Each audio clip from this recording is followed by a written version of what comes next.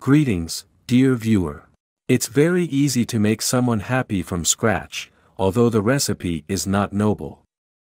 We need to make him feel bad, very bad, and then release him, return him as it was. There will be a lot of joy, and the history of the beaker is proof of that. It happened somewhere on the outskirts of Detroit. Maria, an employee of the Animal Protection Organization, received a signal about an abandoned dog. The animal had been chained up for ages and needed help. But the dog was afraid to accept her. At the sight of Maria, he desperately tried to hide and looked around the corner with fear.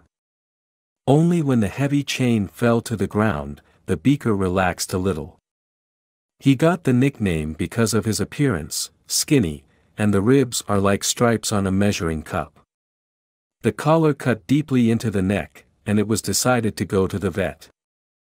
Unlike other animals, Beaker was so imbued with human care that he did not resist at all and gratefully accepted all the actions of doctors.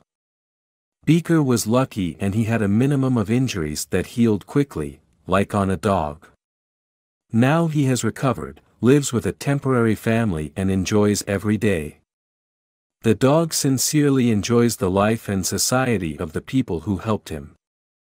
At first glance, the story is ordinary. However, the contrast between the first photo of the frightened dog and the next, in joy, cannot but attract attention and cause sympathy.